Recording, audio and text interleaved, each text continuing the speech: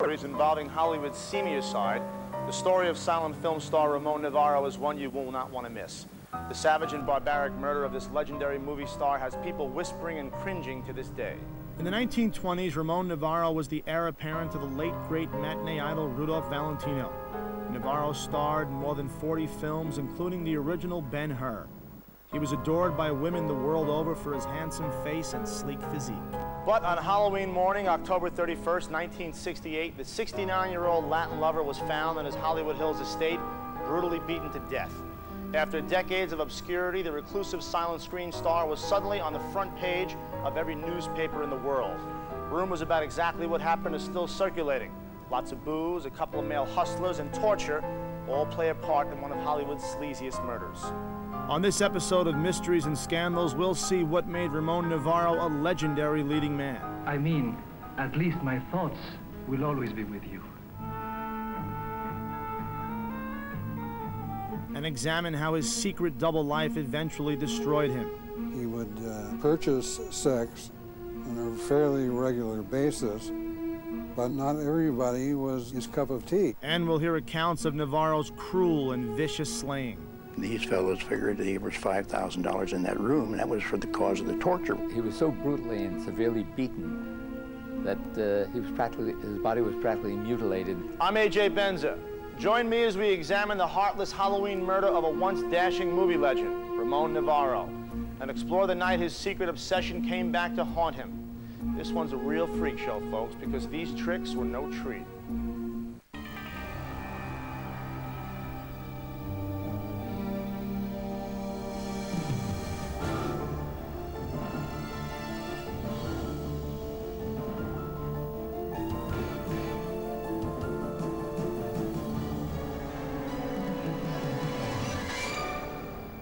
It was the late afternoon of October 30th, 1968, the day before Halloween known as All Saints' Eve. 69-year-old silent film legend Ramón Novarro was enjoying a quiet day gardening at his Hollywood Hills home when the phone rang. Ramón couldn't have known that this call would foreshadow a night of unimaginable terror. Novarro biographer Alan Ellenberger continues the haunting tale. It was from a hustler, called himself Paul. He said that he wanted to come up and visit with Novarro. And as Novarro usually did, he told him, well, why don't you come on up? We'll have a few drinks and we'll see what happens. And he said, well, I have a brother, he's 17 years old, can I bring him with me? And Novarro said, sure, no problem. Actually, big problem. This wasn't the first time Novarro had casually invited a male prostitute to his home. His days as a silent screen heartthrob were far behind him. They arrived at Novarro's house about 5:30 p.m. By the time the clock struck midnight, Ramon's house guests had gone. What they left behind was the savagely beaten corpse of a once great movie star, lying naked on his blood-soaked bed. A grim ending to a life that began under much happier circumstances. Ramón Novarro was born on February 6, 1899, in Durango, Mexico. He was born to a very well-to-do family. His father was a dentist. His mother was from an aristocratic family. They lived in a large estate that they called the Garden of Eden. Ramón was the eldest of 13 children of a devoutly Catholic family. As a boy, Novarro was torn between the priesthood and a career his family found less acceptable. He had always been interested in singing. He decided that the best place to start a singing career was in the United States. He was 15 years old at the time. He tried to convince his parents, to let him go. And because of all the problems that were going on in Mexico at the time, they agreed. What was going on was the Mexican Revolution. Ramon's parents decided that sending their son to scout a new life in America might be a smart idea. In 1915, Novarro headed to Los Angeles. The 15-year-old took odd jobs to support himself, including doing extra work in some silent films starring Rudolph Valentino. In those days, Valentino was the biggest movie star in the world. Veteran Hollywood columnist James Bacon. There was a time when the Latin lovers dominated the silent screen. I mean, that's how big the Latin lovers were in those silent movies. Of course, that was because of Valentino. In 1921, Novarro's exceptional good looks caught the attention of director Rex Ingram, who cast him in a bit part playing the devil. Despite the ridiculous outfit and the bizarre makeup, 21-year-old Novarro was a natural. Ramón soon landed his first starring role in a film called The Prisoner of Zenda. Actor Jeff Corey worked with Novarro. He had class, he had style. You know, there was a kind of grandeur about him. He was not a big man, he was a short man. But he had style and he had presence. He signed a contract with Rex Ingram and Metro Studios. The next 3 or 4 pictures, Rex Ingram just put him in, and he was made him the star of the pictures from then on. And with each picture, Novarro just became more popular. And then came the role of a lifetime. Every male star in Hollywood probably tried out for the part of Ben-Hur. It was much like the search for Scarlett O'Hara years later for Gone with the Wind. Everybody wanted to play it. The merger with MGM came about, and Louis B. Mayer became head of MGM. And so they hired Ramón Novarro to star as Ben-Hur. He and Louis got along very well because Ramón Novarro made MGM, and that was the first major picture that MGM made. And Ramón was very, very big at it. Novarro was 27 years old when he made the silent film classic Ben-Hur. Ramón had become a full-fledged movie star, but fame created a potential problem. You see, up to this point, Novarro's sexual preference had been kept under wraps, until one night when Ramón and a friend stepped out for a little entertainment. During the making of Ben-Hur, Ramón went with William Haynes, who was also homosexual, to a male bordello. Somehow Louis B. Mayer found out about it, and he had the LAPD close down the bordello. If the public found out that the star of Ben-Hur, which was a religious epic, was a homosexual, it could have stopped the picture, closed MGM forever. And I think this is why Ramón first became closeted from then on, because of the realization that if people found out, his career would be over. And Ramon's career was bringing in 10 grand a week, which in the 1920s was an insane amount of money. Certainly more than enough to build one heck of a nice closet. But money can't buy love. Coming up, a once great star descends into oblivion, and a careless phone call cracks the murder case of Ramón Novarro. In 1926, Ramón Novarro was, next to Rudolph Valentino, the most beloved heartthrob of the silver screen. The 27-year-old Mexican-born actor had just finished the epic silent film Ben-Hur, which was both a critical and commercial success. Ramón Novarro was now rich, famous, handsome, and a confirmed bachelor. Publicity on him was just phenomenal. There was covers of magazines were with him on it, which was rare in the 20s. Usually covers of the fan magazines like Photoplay were mostly women. Ramón had about 3 or 4 different covers during the late 20s. He seemed like a hell of a guy, you know. He was brave, he was his own man, he was funny, he got along with people, everybody loved him. He was idolized by women, of course, being very handsome and a romantic Latin lover, and appeared in a lot of romantic movies. Novarro never gave up his love of music and demonstrated his singing talent whenever possible, as seen in this 1928 interview. I'm going to sing you an old Mexican folk song. The title of it is I Like All of Them. Me gustan todas, me gustan todas, me gustan todas en general. What Novarro's fans didn't know was that this Latin lover had a secret sex life that, if discovered, would destroy his career and the reputation of Hollywood's biggest movie studio, MGM. And the head of MGM was not about to let that happen. Louis B. Mayer wanted Ramón to get married for his fans, you know, because in the press there were stories all the time questioning why Ramón never got married, and of course his reason was always that he had his own family to take care of, and he always said that he would never marry. Many of the more astute members of the press knew the truth, but in those days Hollywood journalists knew how to keep a secret. Stars who were gay in the early days of Hollywood were protected, you know, they'd have a premiere, and they'd always put a gay star with a real sex plot, like they used to with Rock Hudson. We knew if we come out and said so-and-so was a homosexual, that'd be the end of his career. But the whole gay thing still made Louis B. Mayer very nervous, especially when it came to Novarro, his most popular leading man. It is rumored that Louis B. Mayer had to get him out of several scrapes with the law pertaining to his homosexuality with his going out and, you know, cruising for men Although Ramón may have had a wandering eye, some suggest he was involved in an ongoing affair with none other than Rudolph Valentino. Ramón talked a lot about Rudolph Valentino, which made me kind of suspect. I thought maybe he and Valentino had been lovers. There was always a suspicion that Valentino was gay, because his two wives were both lesbians. But that's another episode entirely. It certainly would have been demoralizing for the millions of women who adored Valentino and Novarro to find out that these two Latin lovers were adoring each other. Then in 1926, Valentino died suddenly at the age of 31. Ramón Novarro, next in line to the throne, became the king, but his reign was to be short-lived.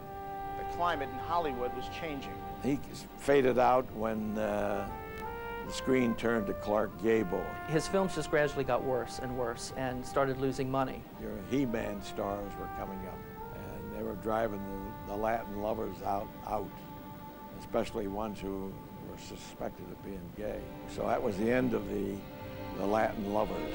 They just decided that that was enough and ended his contract in January of 1935. He was 35 at the time. It was around this time also that he started his drinking. And never stopped. So Ramón Novarro was washed up at 35. Luckily, he invested wisely, and Ramón was a very wealthy man. He was also a very lonely man who turned to booze, and lots of it for comfort.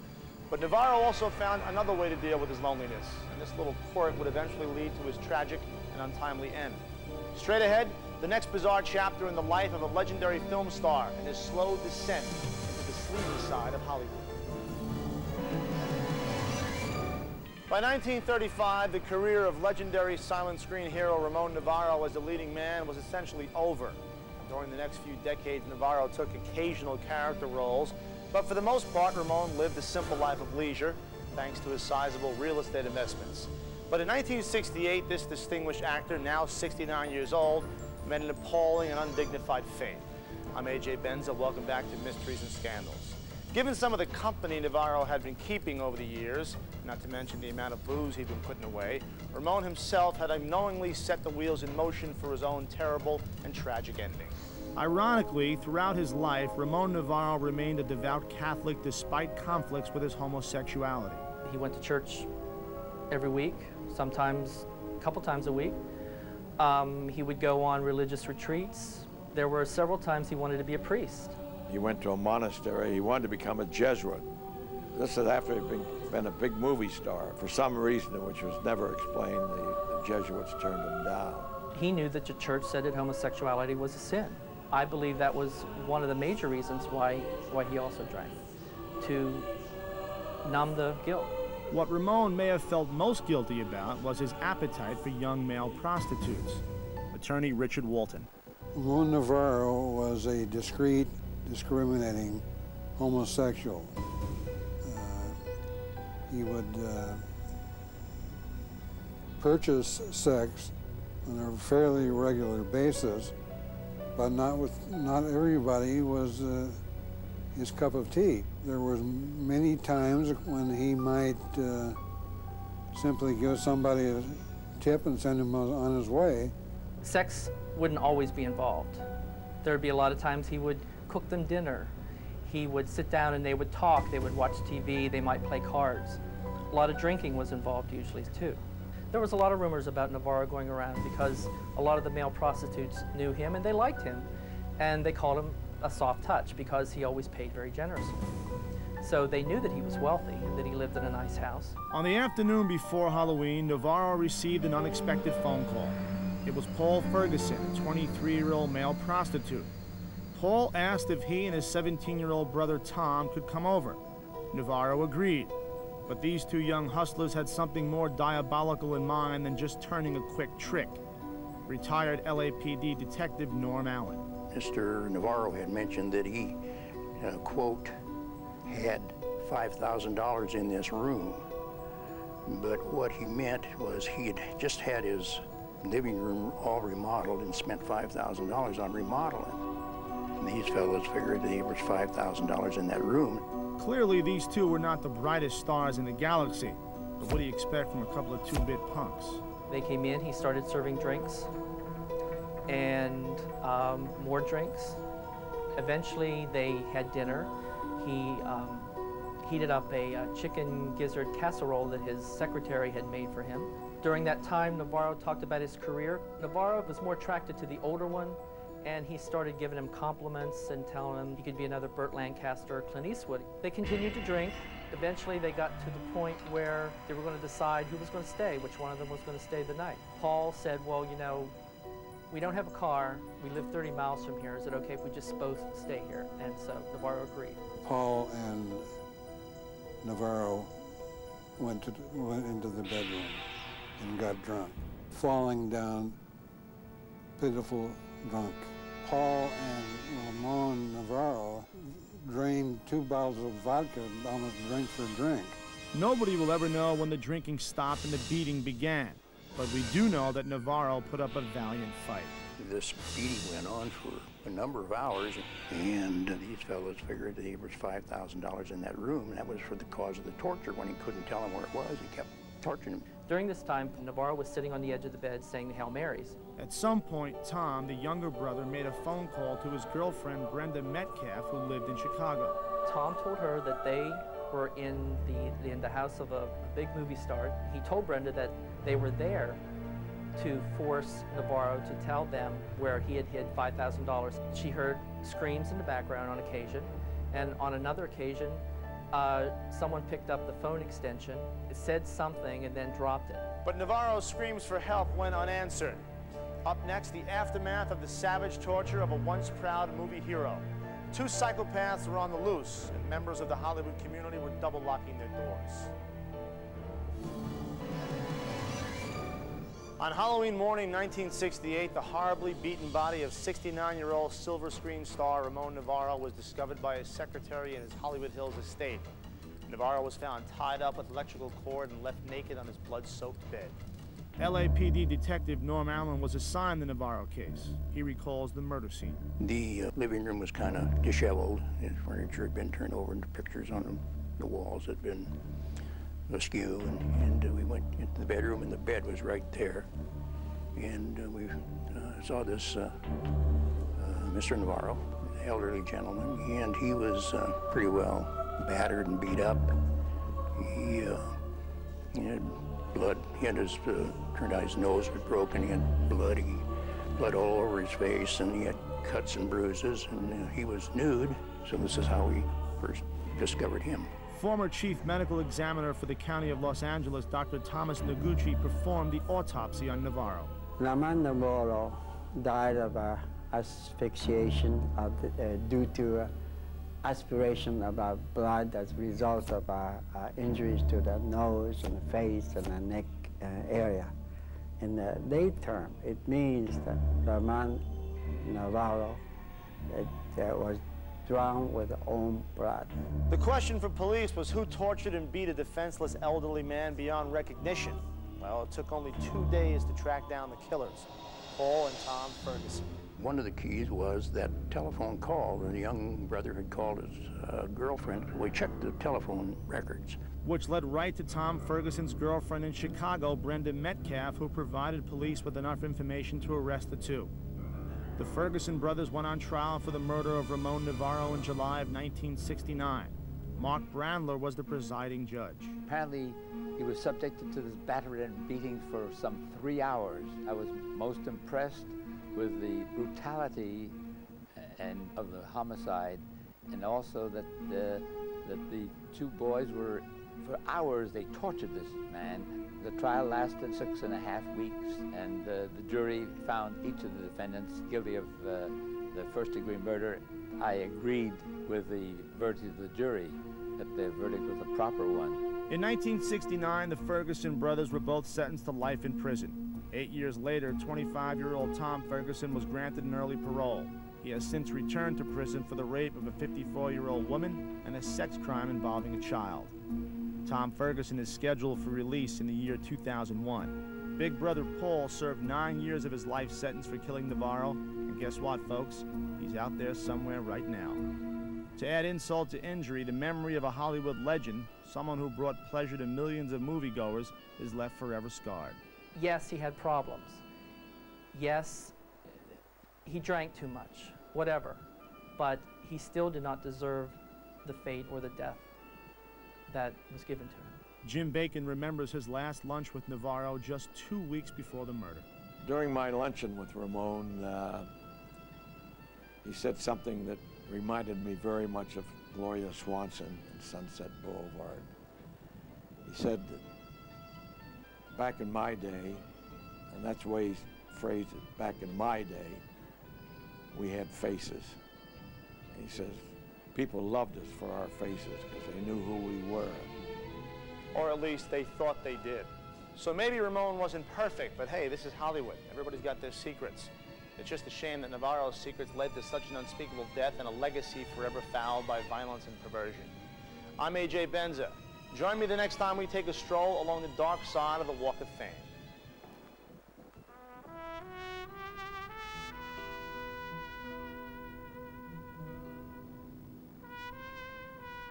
Because I feel that if God gives you a certain amount of money, you should learn how to handle it. And don't ever trust anybody. I'm very happy the way I am now. I don't care what I look like as long as I'm healthy and clean.